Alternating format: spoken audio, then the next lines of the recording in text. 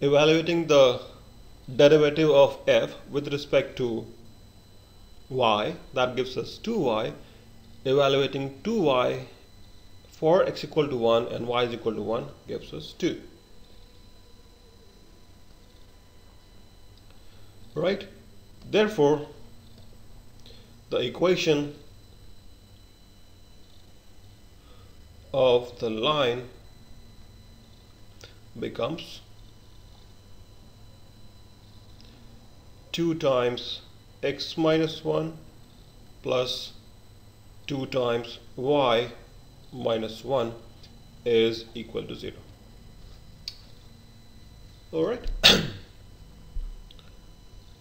So let's summarize once again.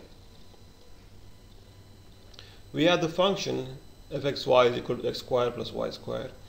We had to find the tangent line to the level curve fxy is equal to 2 at the point 1, 1. Alright, now we know that if we take the gradient of f at the point, then the gradient must be perpendicular to the level curve. That is, gradient must be perpendicular to the tangential direction of the level curve. That is, gradient must be perpendicular to the tangent line. That is, gradient must be perpendicular to any point in the tangent line subtracted, and from that subtract the given point in the level curve, because that the difference of these two vectors, these 2 points, will lie on the tangent line. And once you have that, you basically have the equation of the tangent line, because the orthogonality of these 2 vectors means that the inner product or the dot product between them must be 0. And that's where we got. So we evaluate the gradient of f at the given point 1, 1. We got 2, 2. And we take the inner product of that gradient with difference of the vector, difference of the arbitrary vector xy and the given vector 1, 1. So we got 2x minus 1 plus 2y minus 1 is equal to 0. Okay, moving on. Similar theory works for functions of 3 variables. For example, let's say f is a function of 3 variables x, y, and z. Then in the 3 variable case, the level curves no longer remain level sets no longer remain a curve, but they generally look like surfaces. For example, say the level surface of the function f can be defined as all the points x, y, and z such that the function is constant, some particular constant on those x and y. So it's some fixed constant.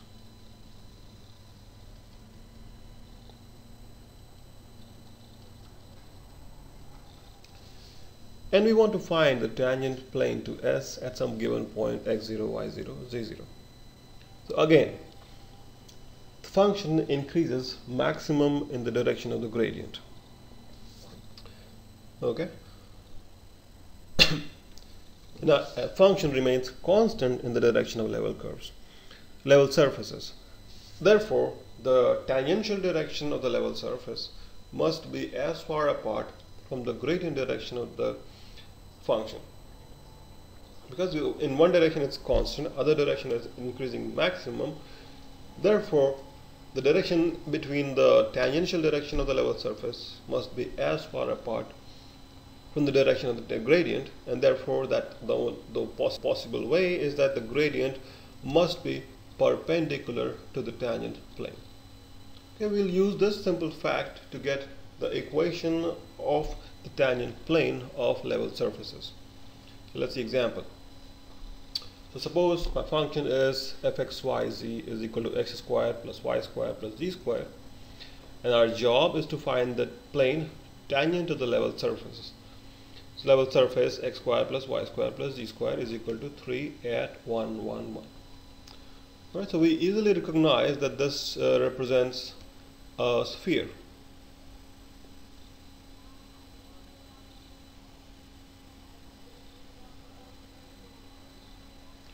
Right?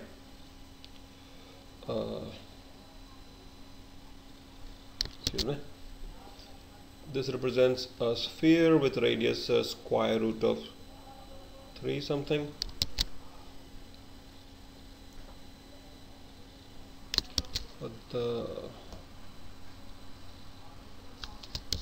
Excuse me. Yes.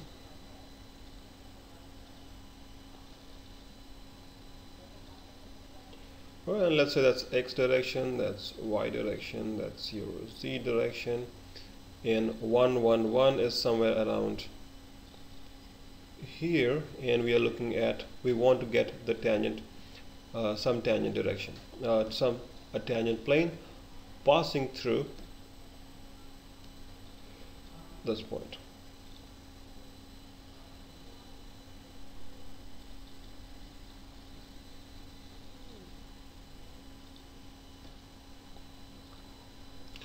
Alright, so the idea is very simple, that point is 1 1 and 1. Let's say x, y and z is some arbitrary point in my plane. Then the difference of x, y, z and 1 1 1 must be perpendicular to the gradient of f evaluated at 1 1 1. Alright, so gradient of f evaluated at 1 1 1, which is 2x 2y 2z evaluated at 1 1 1, which is 2 2 2. So this whole thing must be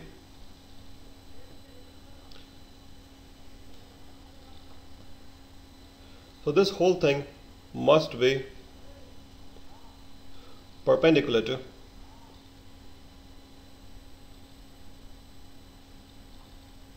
the vector x minus 1, y minus 1, z minus 1. Alright, so if these two things are perpendicular to each other, therefore they must satisfy the relation that the dot product of these two vectors must be 0, and that basically gives us the equation of our plane. Therefore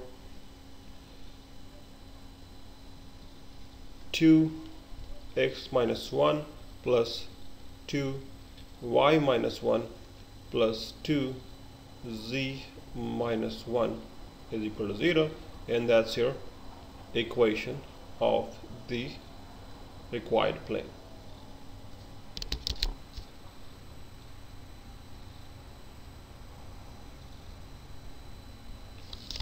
Right, and that's basically it. Thank you.